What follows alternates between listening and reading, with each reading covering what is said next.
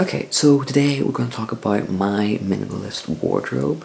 A lot of it's kind of in the wash, so you won't see a large portion of it, and I just wanted to get this video sorted. I try to keep a limit to what I own in my wardrobe, and usually it's like 6 shirts, which includes like a vest or 2 vests, preferably 1 pair of jeans. The current pair of jeans I have are falling apart, but my family is coming over, so they bought a pair of jeans for me, so that will just replace my old pair. And I might turn my old pair into like something useful. I don't know what I'm going to do with them yet, but I'm going to recycle them into something. And I used to have a ton of socks. I really didn't need that many. All of them were the exact same kind of sports sock, and a lot of them had holes in them. A lot of them were worn out. There was no reason for me to have them. Literally at Christmas I got a big 10 pairs of socks from my parents, and I was like, I have too many socks now.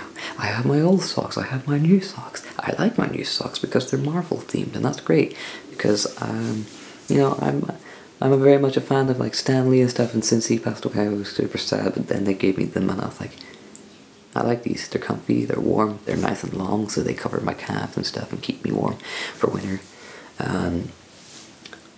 That's plenty. I still have a few old pairs that I got rid of a lot, so I've managed to minimize that.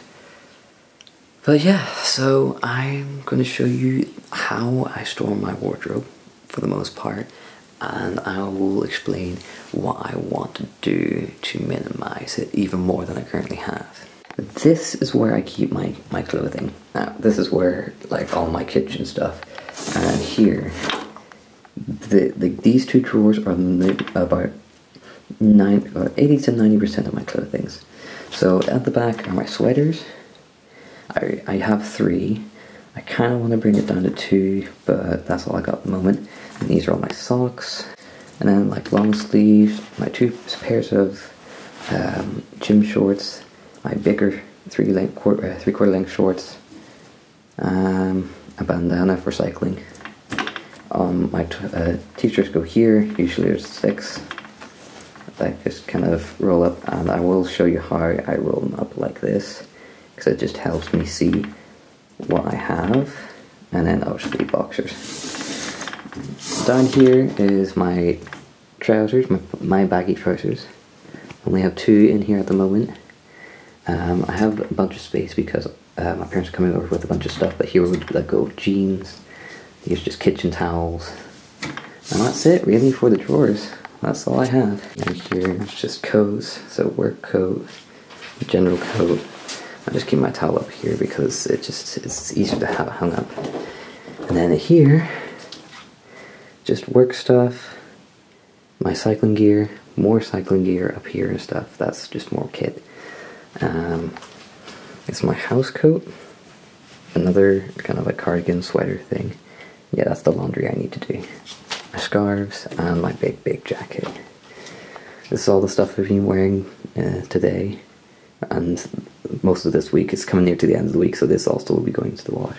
But yeah, that's a very quick rundown of what I have at the moment and what's coming in. I'm currently just wearing like pajamas and stuff, and some may say my wardrobe is quite small, and my goal is to keep my wardrobe to those 2 drawers. I do want to kind of minimize my wardrobe stuff at the moment. Maybe bring it down to just like my 1 jacket.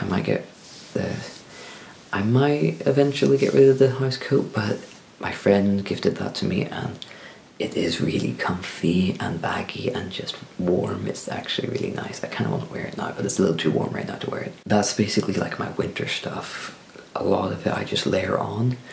I don't like having big thermal things. I usually just put on what's on. I do have my thermal cycling jacket, which I wear quite often when cycling to work or when I'm cycling in delivery, because it keeps me warm really well. A lot of this clothing I've had before I became a minimalist, so a lot of it I'm just using. Like this shirt is from Toy Soldiers Unite. I am part of that group. They're a creative group and they're really cool people. This is an old design done by one of my friends who is an artist who does designs for the group, and it's generally a comfy shirt. I had two. I don't know where the second one went. It's probably still at home somewhere in a drawer, but it's like the design is starting to crumble and fade, which kind of adds to the design a little bit, but it is starting to fall apart. I only get rid of t-shirts if they start getting like holes in the seams and stuff. And even then, sometimes I'll keep it because it kind of looks cool because it's like all worn out and kind of that kind of vibe. But if it gets to a point where it's basically unwearable, I do eventually go, okay, I either should repurpose the material or throw it away. I'm the kind of person who wears something until it's basically falling apart. My parents hate that, but that's just the way I am. I don't feel the need to constantly buy stuff when it comes to clothing. I don't really have the need to follow the trends. Actually, funny thing, I got into the baggy trousers like, what, a year ago? And I noticed recently the trend of these kind of like really baggy kind of, they're called harem trousers or harem pants, and I've noticed it's becoming a trend in fashion. I'm like, that's me. I got into that before it was cool. So I'm just, I laugh. Because I like them because they're really comfy, but I'm actually starting to kind of not like them anymore. Kind of feel like I'm growing away, like I'm moving away from them again. Going back to jeans because it's just, jeans are more useful, and because my jobs, you know, cycling, baggy trousers don't really work well with bikes, and my other job, I'm working and cleaning moderately high-end offices, so they don't really want you to be, you know, too casual. So I usually have to wear like black trousers when working at the office and cleaning the offices, so I don't get to wear my trousers as often as I usually do. And my way of minimalism is, if I don't use it often, then I probably don't need it. Like, my trousers I don't wear as often. Even when I'm not working, I tend to sway toward wearing my jeans. Maybe it's just because the weather is just so cold, it's easier to wear some thermal layer underneath and then my jeans. I don't know. I just feel that my wardrobe is slowly evolving. I will still keep the items until they wear through, or I find a better purpose for the material, because I always believe in if something loses its use, there's probably another use for it. Maybe not something as conventional as the previous use. Like if this started falling apart, I could still use the black cloth to like patch up other items of clothing, or make something entirely new out of it. Like a coin pouch, so I could put all my coins in it, but I don't need to do that because my wallet has like a little section to put coins in. So yeah, I probably could find other purposes for this material. That's how I do it. But I do want to move into something that I've been meaning to get into eventually. Not right now, but in the future when I do need to buy more t-shirts or trousers, I want to do some more research behind the clothing I buy. And I did mention this a little bit in my previous video. I want to be much more sustainable and ethical in the things that I purchase. And the one way for me to do that is to do my research. Look at the company that I'm buying from, see how they source out their materials. Where do they source out their materials? Is it ethical? Is it sustainable? Is it something that I feel that if I buy it, I'm happy to support that company? When I found this shoe company that's, when you buy a pair of shoes from them, they'll plant 5 trees, I thought that was amazing. I thought, perfect, that's that company I wholeheartedly support, and I would fully, you know, be into that. I'm into that kind of marketing, and it is a bit of a niche market, but a lot of people my age are starting to move towards buying sustainable products and more ethical products.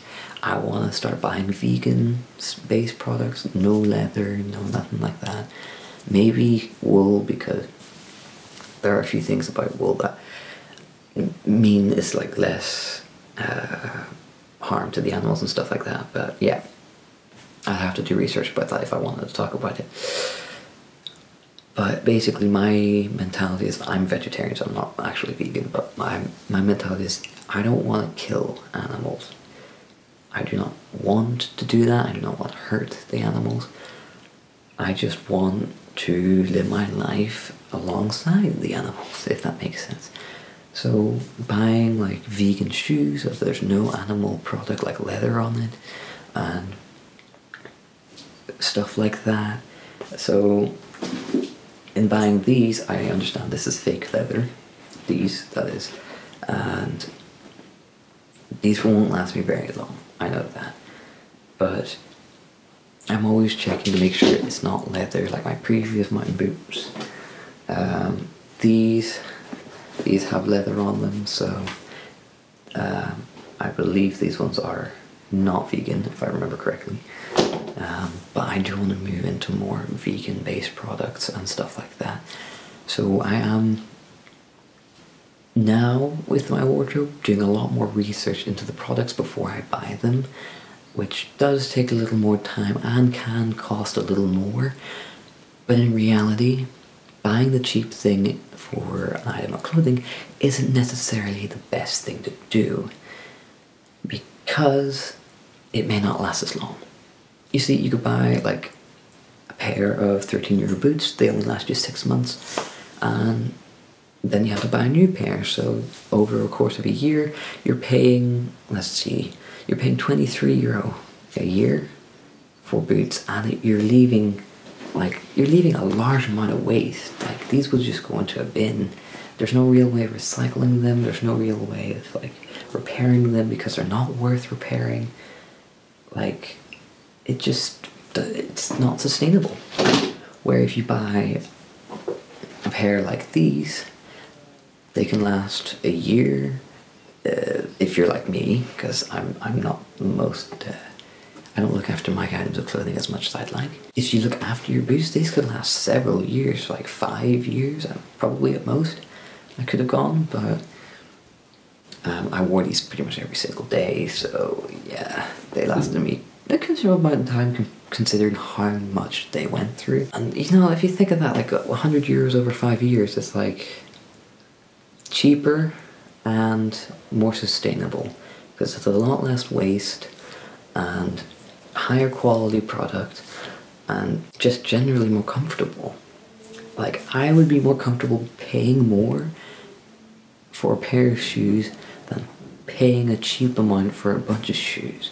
That's how I see it, because it's a lot less waste, it's a lot more sustainable. You're supporting a company who probably is putting more effort into being more sustainable and ethical, like that company with the whole like planting tree thing.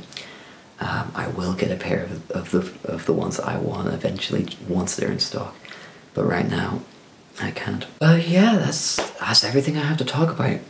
Again, this is another little bit of a rant-y kind of video where I ramble on a little bit about things, but I hope there's at least some good information in there. If you have any questions about what the products I buy when it comes to my wardrobe, or any products that I want to buy, please leave it in the comments below, and I may make a new video about it, or I will answer it as soon as I can. Anyways, I hope you enjoyed this video, and I will see you in the next one.